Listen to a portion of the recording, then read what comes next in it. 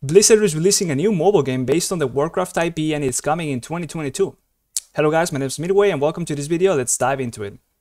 This all comes after the news yesterday based on the Q4 earnings call from Activision Blizzard, where it was disclosed that Blizzard is planning substantial new content for the Warcraft franchise in 2022, including new experiences in World of Warcraft, likely to be 9.2 and 9.2.5, and Hearthstone, probably a new expansion, and getting all new mobile Warcraft content into players' hands for the first time. There you go. Something that's worth pointing out is that this news was basically leaked by Tali on stream a couple days before, and Asmongold even made a video about it talking, so there might not just be a single Warcraft mobile game coming our way, but actually two, and it might be way sooner than we expect. Even though it's already been said that it's going to be in 2022, it could actually even be unveiled in the next week when we are expecting 9.2 to officially be announced finally. Just listen to what Tali is going to be saying here. Believe it or not, I think there's two WoW mobile games.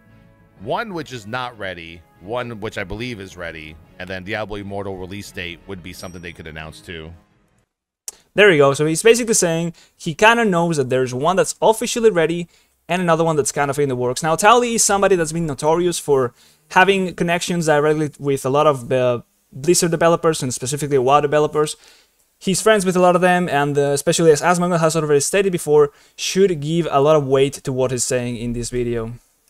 Now, following a little bit more on the same line with Tali disclosing a little bit more than he probably should, we have Mr. GM quoting Blizzard on the earnings call and then saying, what do you think the mobile Warcraft content will be? Here we have a picture saying World of Warcraft and a little bit of an representation of what the game would be, just a little bit of an imagination about it, and then Tali saying, take World off in your picture and you are getting close, meaning take World off from the World of Warcraft and you're just left with Warcraft.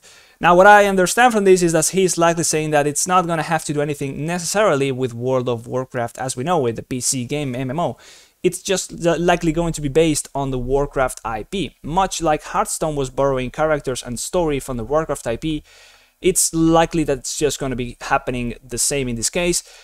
Most likely also indicating that there's going to be no sort of integration between the mobile game and the World of Warcraft game as we know it, but there's very likely, almost 100% guaranteed, that there's going to be a cross-promotion between games, so you'll probably be playing the mobile game and getting a mount within World of Warcraft, much like happened when Hearthstone was released, and much like it happened when Heroes of the Storm was released as well.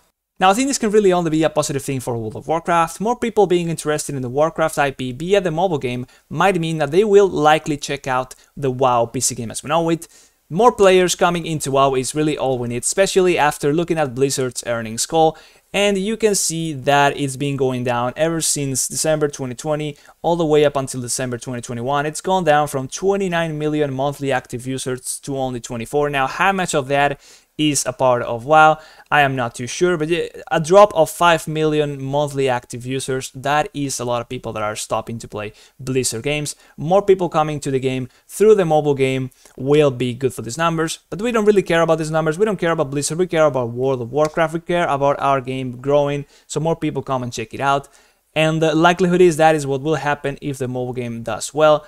The one-to-one correlation between the mobile game and the PC game is not a guarantee, but I mean, once you get interested in the characters and the story, why not go and check out the game that really holds all that value of the franchise in it, like Warcraft RTS games or the World of Warcraft MMO. So yeah, I'm excited about this mobile game thing. I don't think it's going to mean much big changes to the actual WoW game itself, but it might just attract new players, and we are likely to get a shiny new mount based on this cross-promotion that is very likely to happen between the mobile game and the PC game. So I'm looking forward to it. Likelihood is it might even be announced in like the next week. That's probably where we are expecting 9.2 to officially be announced 2 weeks before the actual patch is supposed to be coming out. So yeah, I hope you guys enjoyed the video. If you found it informative or you liked it, let me know in the comments, drop a like, subscribe.